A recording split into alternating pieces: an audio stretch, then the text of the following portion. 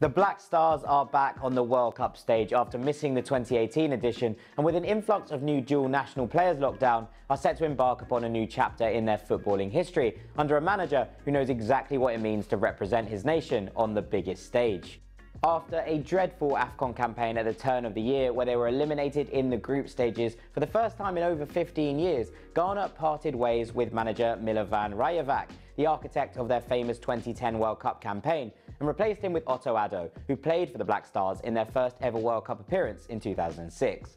The change worked, with Ghana beating a very impressive Nigeria side on away goals in the CAF playoffs to secure their spot in Qatar.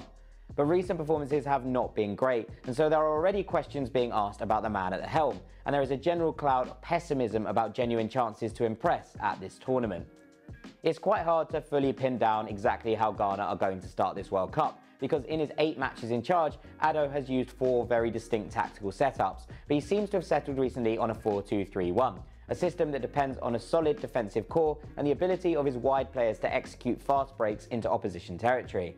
His defence is relatively conservative, but Addo appears to favour a slightly more pragmatic approach, with the transitional play carried up by those further up in the field. In this regard, Rennes' Kamaldeen Sulemana is going to be crucial. After a decent first season in France that was ended prematurely by injury, Sulemana remains one of the most exciting young wide talents in this squad. In Mohamed Kudus, Ghana have one of the gems of the European football scene. He has lit this season up for his club side Ajax, being played out of position as a centre forward, something he's been relatively vocal about despite his 10 goals already this campaign. There's a good chance that he plays deeper here, perhaps even so far back as in the midfield pivot, but Kudus is so versatile and so talented that it matters little. Between the lines, he shines. Press resistant and with exceptional ball carrying ability, Ghana will look to him in order to link the midfield and attack, combining his dribbling skill with an eye for a pass. If Ghana are going to progress, the chances are that Kudus will be crucial to it, even if he's not playing in the same goal-scoring role he has been doing for Ajax. That role will fall to Iñaki Williams instead. He might be new to the Ghanaian football scene, but there's no doubting his goal-scoring credentials, having not missed a game for over 6 years at Athletic Club.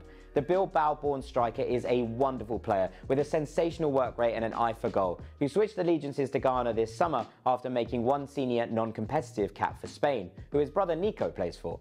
Ghana will look to slide through balls in behind the defence for Williams to latch onto. He's most effective running in behind the defence, where his explosive pace means he's near impossible to catch, and his finishing ability is best served. He remains a brilliant marksman in one-on-one situations with the goalkeeper.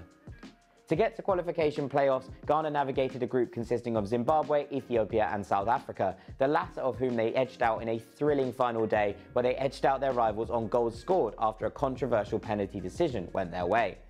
There have been 2 national days of fasting and prayer declared in Ghana ahead of the World Cup, so that shows you how seriously both the government and the general populace are taking things. But whilst some executives at the Ghanaian FA have declared they could win the whole thing, Ghana feel like underdogs coming into the tournament.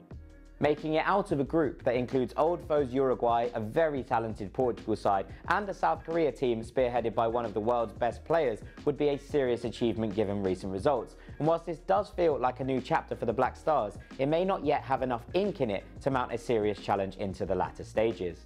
At 500 to 1, the odds agree that this looks like a serious challenge, and one that might just about come too soon for Ghana to overcome.